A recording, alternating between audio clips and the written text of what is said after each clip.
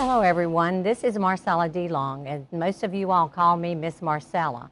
So I have had the privilege to tell you all the Bible story today, and it's about Ruth and Naomi.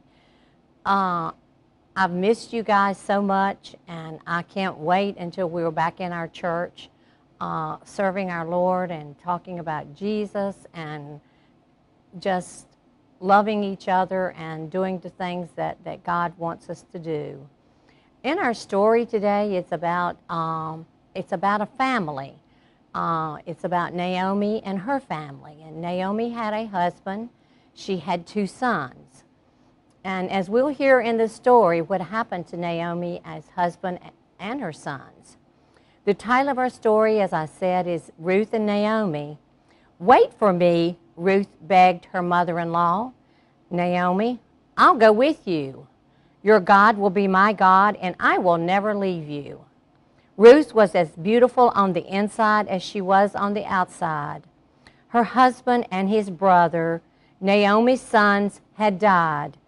Naomi's husband had died too, so Naomi decided to go to where she used to live. Ruth would not let her go alone, so the 2 women traveled many miles to Bethlehem, Naomi's homeland. When they got there, Ruth and Naomi were too poor to buy food. They lived on the leftover grain that Ruth found in the fields that belonged to Naomi's wealthy relative, a man named Boaz. When Boaz saw Ruth gathering the grain, he invited her to lunch. "It's wonderful that you are so kind to Naomi," Boaz said. "May God repay you for all of your kindness." Before Ruth left, Boaz made sure she had plenty of food to share with Naomi. So as you see in the picture here, we see Ruth gathering the grain for her and Naomi so that they would have food. And we also realize that Boaz was kind and shared the food with them. When Ruth came home with all that food, Naomi said, "God bless Boaz. He is my husband's close relative. He will take care of us." Then Naomi had an idea. She thought it would be good if Boaz married Ruth. Boaz thought it was a good idea too. Ruth and Boaz got married, and they had a baby boy. They named him Obadiah.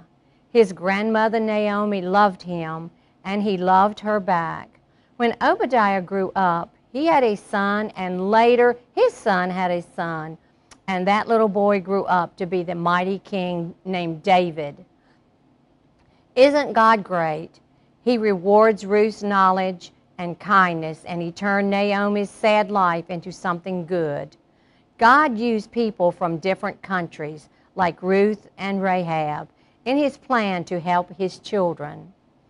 That's God's plan also is to help us, is to read his word, study his word, and to follow his word. And one of the verses it reminds us of is Romans 8:28, and that is my favorite Bible verse. It says, "All things work together for good to those who love God." Everything that happens fits into my plan. This is God talking to us. He said, "For the good if you love me." Trust me with big things like your friendship and future dreams. You can also trust me for little everyday things. Remember how I took care of Ruth and Naomi? Nothing is too big or too small for me. So talk with me about everything. And this is our story today for our children and their parents and their grandparents. And we thank you guys, and we love you.